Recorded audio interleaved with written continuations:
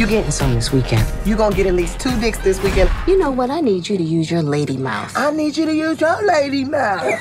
We just can't get enough of Tiffany Haddish since her breakout performance in last summer's box office hit Girls Trip.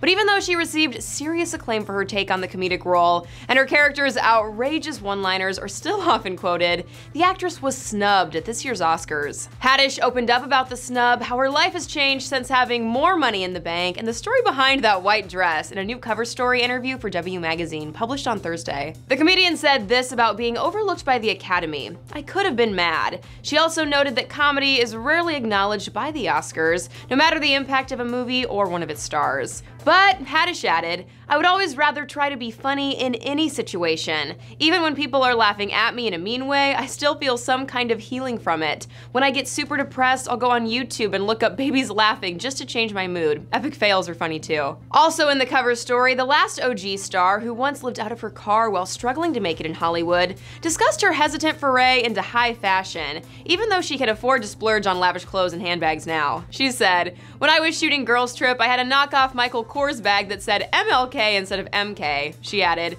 "Jada Pinkett Smith told me that I shouldn't have knockoff stuff. I told her that my philosophy is, whatever the bag costs, I should be able to keep that amount of cash in the bag." She added, "Things are going good for me now, so I'm graduating to your Fendis and your Guccis, but I better have the cash equivalent or I'm not buying the purse." And if the checks ever stop coming, Haddish said she has no problem resurrecting her bootleg bags and accessories.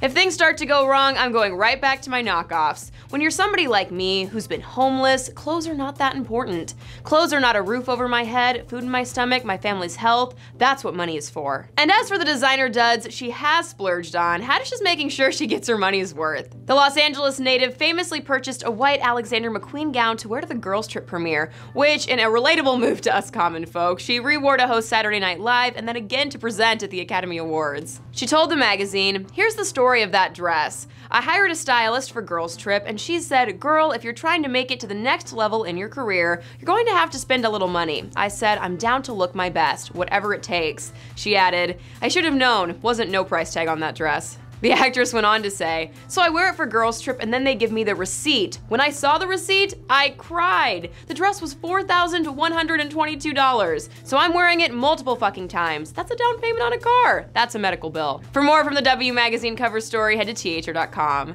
Until next time, for the Hollywood Reporter News, I'm Tiffany Taylor.